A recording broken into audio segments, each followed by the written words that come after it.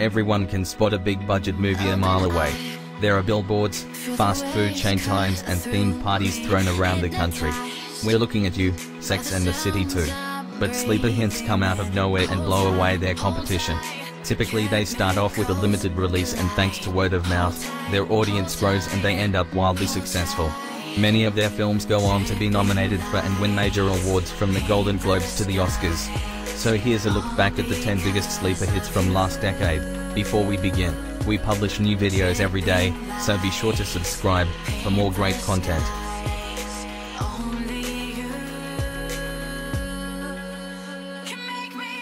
Not only was this film a surprise international hit, but also it completely changed how people thought about martial arts. Karate Kid. This is not. If Johnny tried to sweep the leg against Lee Mu-bai, his leg would have been deftly removed by a sword-wielding warrior.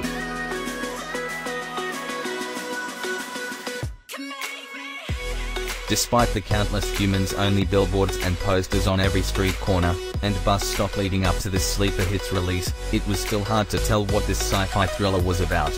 However, as soon as you met young South African workers Van der Merwe and the segregated alien prawns living in District 9, it was hard not to fall in love with the outcasts that had landed on Earth and were desperate to return home.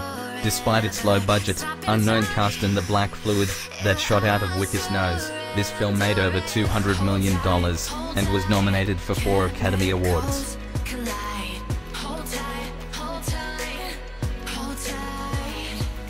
Cheerleader movies tend to come and go, so it was a huge surprise when this film about competing high school cheer squads took the top spot at the box office 2 weeks in a row.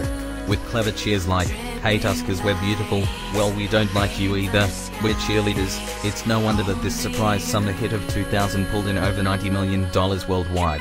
It was followed up with 4 sequels and a stage musical being released later this year.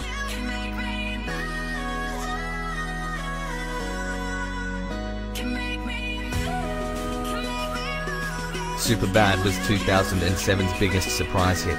Written by Seth Rogen when he was 13, it was produced for only $20 million. Its crude humor was expected only to appeal to those teenage boys who could sneak into rated R films.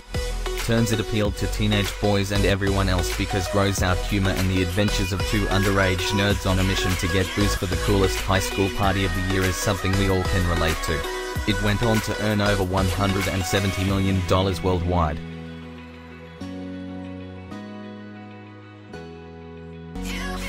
This independent movie gem was initially released in only 7 theaters, yet made $500,000 its first week.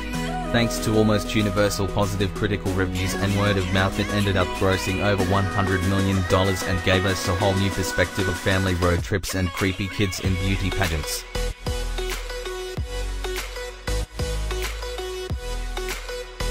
The weekend Memento opened, it was released in only 11 theaters. 3 months later, thanks to word of mouth on the film festival circuit, it was playing on more than 500 screens. Memento went on to gross nearly $40 million and was nominated for 2 Academy Awards.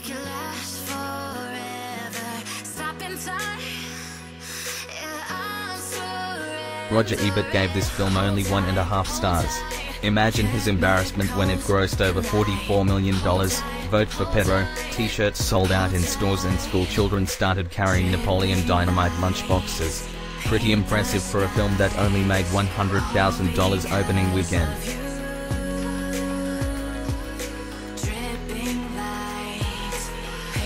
Originally slated for a limited North American release, this sleeper hit went on to be nominated for 10 Academy Awards and took home 8. When it started to gain critical acclaim, the film was granted a wide release and pulled in over $377 million worldwide for a profit of $362 million. That's a nice chunk of change. If a class is ever taught about sleeper movie hits, the professor would have to spend the entire time discussing 2002's My Big Fat Greek Wedding. This little independent film that could only cost $5 million to make but pulled in over $368 million worldwide. Thanks to its word of mouth and the fact that Tom Hanks' wife produced it, it defied the odds and stayed in theaters for almost a year, an unheard of length of time. Paranormal Activity is considered one of the most profitable films ever made, if not the most. Sure, $100 million doesn't seem like a lot of box office money compared to Avatar, then again it only cost $15,000 to make. That sure was a surprise to Paramount executives who thought the movie would bomb when people were walking out of the theater during screenings. Turns out they were leaving because the movie was just too scary.